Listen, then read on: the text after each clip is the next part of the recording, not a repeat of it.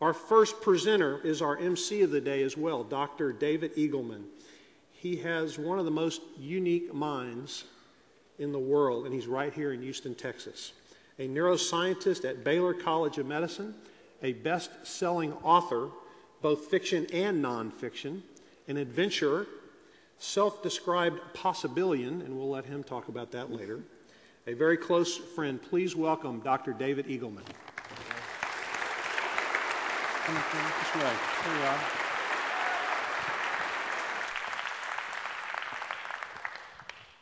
So say I were to offer you $100 right now, or I were to offer you $110, but I wouldn't give it to you now, I'd give it to you in 1 week. So what's your choice? By show of hands, who's going to take the $100 right now?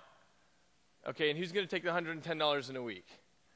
Okay, so I'm going to change it a little bit. So let's say I'm going to offer you $100 a year from now, or $110 53 weeks from now. Now who's going to take the $100 in 52 weeks? And who's going to take the $110 in 53 weeks?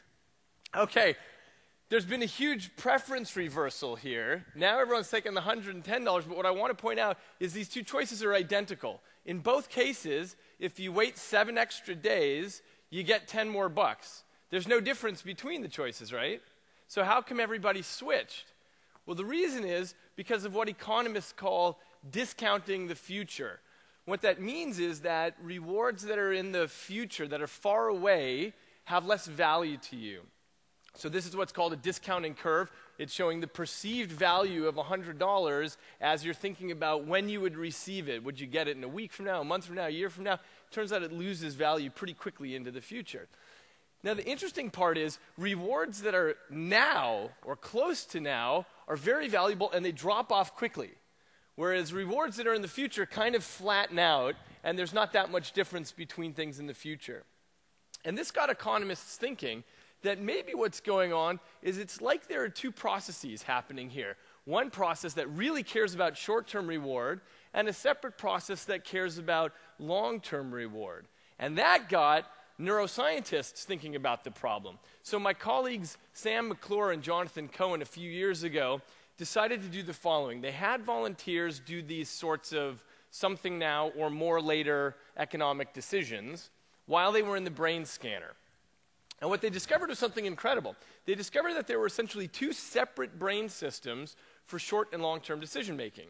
So they found that there were certain areas that became active when people chose the short-term immediate reward.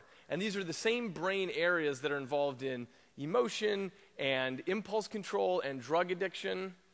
And on the other hand, they found a completely separate network of areas that became active when people chose the long-term reward. And it turns out that the more active these systems became, the better that people were able to defer their gratification for the long term.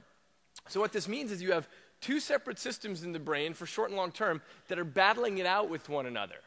So what this means is when you're at a party and the hostess presses chocolate cake upon you, part of you wants that sugar and that delicious taste right away, and part of you says, no, don't eat it, you'll get fat, right? And you're arguing with yourself. This is why you can argue with yourself and get mad at yourself and cajole yourself, because you have different systems under the hood that are fighting it out. The thing is, they've only got a single output channel of behavior. There's only one thing you can do.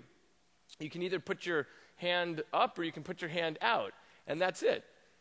The problem is the short-term systems are very powerful, right? I'm assuming that everybody in the audience would like to be fit and healthy and so on, and yet you'll still eat the chocolate cake when it's put in front of you because it's very easy to get seduced by the short term. Small rewards sooner almost always win out over larger rewards later. And this is because things that are more distant in the future, like being physically fit, those have a hard time exerting much emotional power on you, whereas something that's right in your face exerts a lot of force on you. So this is why we end up getting seduced by the short term.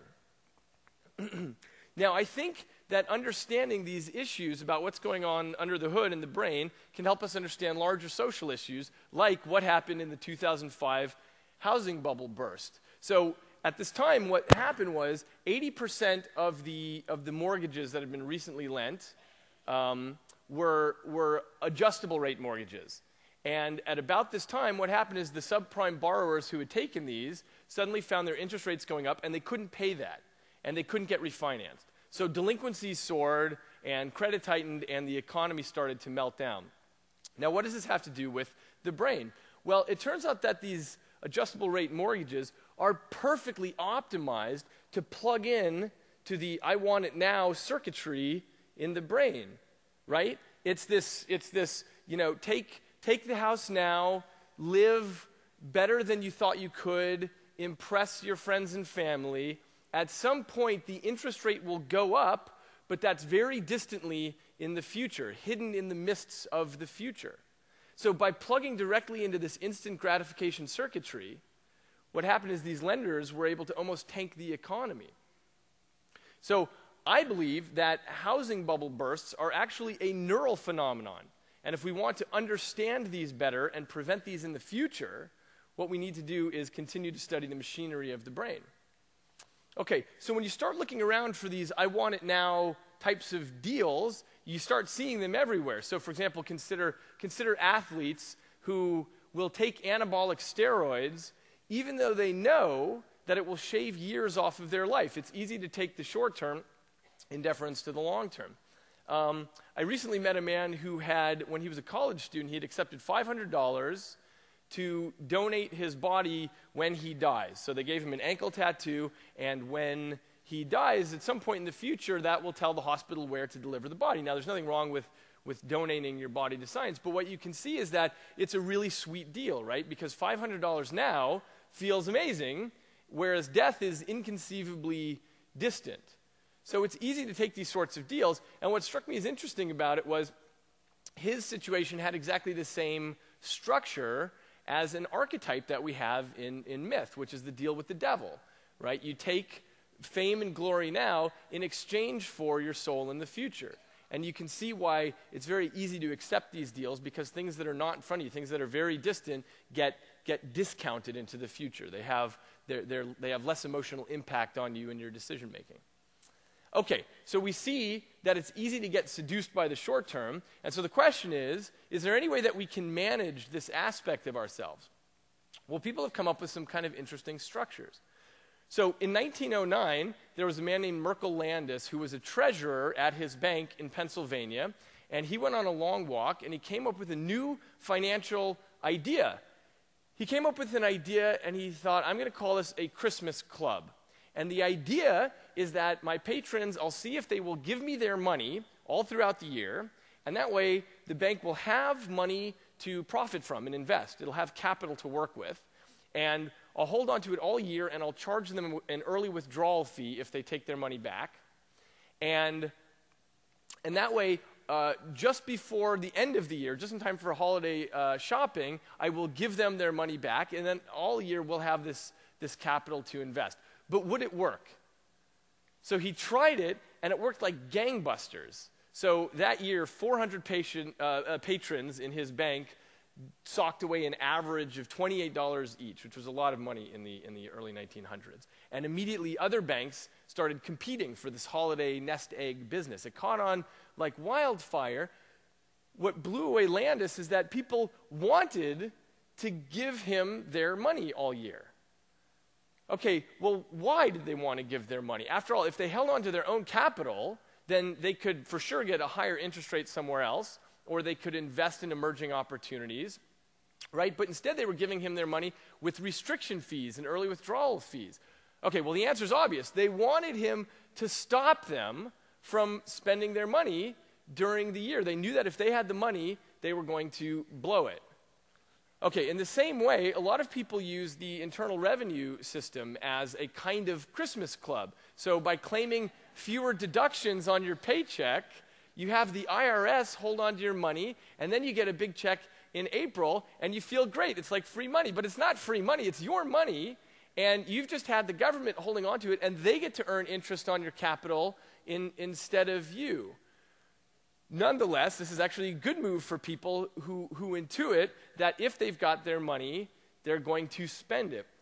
What they're doing is they're granting responsibility to somebody else to protect them from themselves.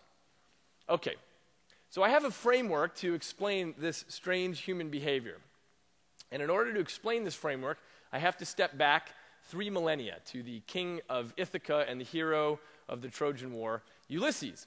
So Ulysses was on a protracted sea voyage returning from the Trojan War to his home island of Ithaca when he realized that he had a rare opportunity in front of him. He was going to be passing by the island of Sirenum Scopuli, where the beautiful sirens would sing melodies so beautiful that they beggared the human mind. And the problem with the siren song was that sailors were so entranced with these beautiful melodies that they would steer their rocks towards the ship. They would steer their ship toward the rocks and they would crash. Okay, so Odysseus knew that he was as susceptible to the siren songs as any other man. So what he did is he came up with a plan to deal with his future self. Not the present rational Ulysses, but the future crazed, short-term decision-making Ulysses. So what he did is he had his men lash him to the mast with ropes, and he had them fill their ears with beeswax so they wouldn't be able to hear the songs. And he told them, no matter what I do, do not listen to my entreaties. Keep going until we are well past the sirens. Because he correctly surmised that he would be screaming and yelling and cursing and trying to get the men to steer towards the rocks. And he knew that the future Ulysses would be in no position to make good decisions. So in other words, the Ulysses of sound mind wanted to structure things in such a way that the future Ulysses wouldn't do the wrong thing. It was a deal struck between the present and the future Ulysses. Okay, this sort of freely made decision that binds us in the future is what we call a Ulysses contract.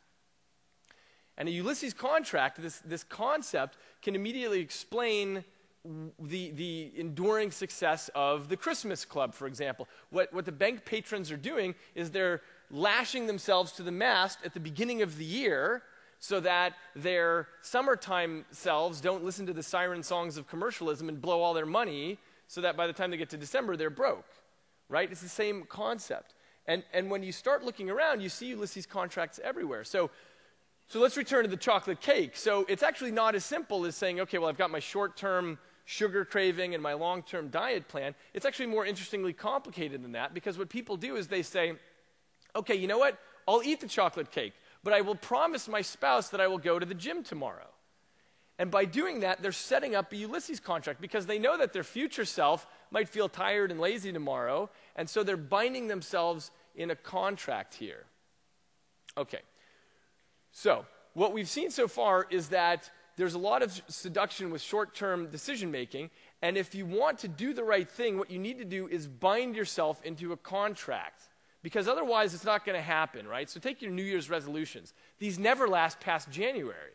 Why? Because voluntary controls simply aren't enough. If they were, we'd all be fit and thin, right? But it's not enough to make yourself a promise with good intentions and good resolution.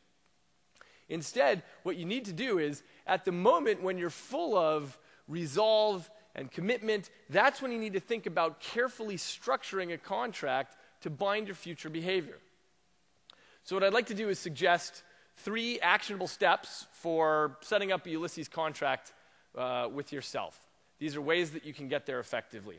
So one of them is you have to minimize temptations. So for people who are alcoholics who are trying to break their habit, the first thing to do is you get rid of all the alcohol in the house, right? Because if you have any there, it's going to be too much of a temptation when you come home from a stressful workday. And by the same token, if you're trying to quit smoking, you don't go places where you know that other smokers are going to be hanging out. And people who have problems with impulsive spending will sometimes set up these budgets that disperse only small amounts of pocket money so that they don't have a lot of money that can seduce them into impulsive spending. So that's number 1. Number 2 is put money on the line, because the prospect of losing money hurts a lot, right? So here's an example of a new kind of diet plan. This is a website called Stick-K, and here's what you do. You go to the site and you say, you know what? I want to lose 10 pounds by this date, and you give $100 to the company. Then, if you have lost the weight by that time, you get the money back. It's an honor system. And if you have failed to lose the weight by that time, they keep the money. The reason this works is because as you get closer to your commitment date, your emotional systems kick into gear, and you really care about losing that money. So essentially what you've done is your present self gives away the money so that your future self has to work hard to earn it back. And according to their website, they've got $5 million in contracts on the line right now. So this is a very effective way to set up a Ulysses contract with yourself.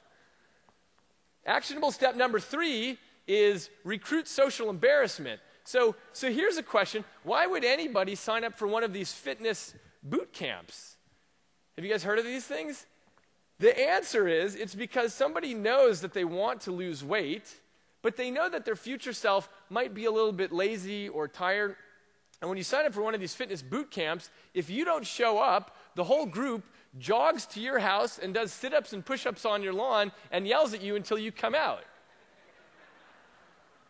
Well, that's a terrific idea. A calmer version of this idea is just to pick a workout buddy, because that way, when you feel like not going to the gym, you have to make an excuse to somebody that you like and respect, and this is a way of binding yourself into the contract of going to the gym. Okay, I'd like to make one more point about what is perhaps the most pervasive and maybe underappreciated form of a Ulysses contract. And this is when you commit yourself to a meaningful deadline where things are really at stake. Because when you're doing that, what you're saying is, okay, my future self might be feeling tired or lazy or uninspired about something, but I'm going to put him in a situation now where there's really stuff on the line, whether that's money or my job or my social reputation. I'm going to commit right now to some future date and tie myself in there. Now, I can illustrate 2 points by pointing out something that happened just recently. In December of last year, President Obama made a public announcement where he said, we are going to draw down all our troops from Afghanistan in 18 months. So at that time, I wrote a piece in the New York Times suggesting that this announcement meant 2 different things to the administration and to the nation. So to the administration, what it meant was, by putting a big flag on the calendar and saying in 18 months we're going to remove all our troops from Afghanistan, by doing that, Obama was lashing himself to the mast. He was saying, I want protection against the unknown siren songs of the coming year and a half, because nations, like people, are constantly buffeted in the winds of short-term events. So this is a way that a president has of making sure that a nation sticks to the plan. To the nation, it was a little bit different, this announcement, because it turns out that 18 months is essentially the same as 18 years when you're hearing an announcement of this sort, because of future discounting. People don't know how to think about 18 months. It's too long to set up a deadline with that sort of time scale. So the right way to structure something to have emotional impact is to identify and adhere to a bunch of intermediate goals. That's the way to do it, because nobody knows how to think about 18 months, but everybody can value month-by-month action. So you have to structure deadlines carefully. And this is the same lesson when you're setting up your own Ulysses contract. You don't want to have one massive deadline at the end. What you want to have instead is several small goals that you can hit. Somebody was interviewing Michael Jordan, the basketball player, and said, how do you mentally prepare yourself to go in there and score 32 points each game? And he said, well, I can't think about that. That's too much. But I can think about scoring 8 points per quarter. That's manageable. Okay. So when you leave here today from the UP experience, you are going to be full of ideas and commitment and resolve to go out and do something. And what I'd like to ask you to do is really think about how you are going to set up an unbreakable contract with yourself to follow through. Because given everything that we know about conflicting neural systems and the seduction of the short term, it's clear that having good intentions is not sufficient to change the world. So how are you going to lash yourself to the mast? Thank you very much.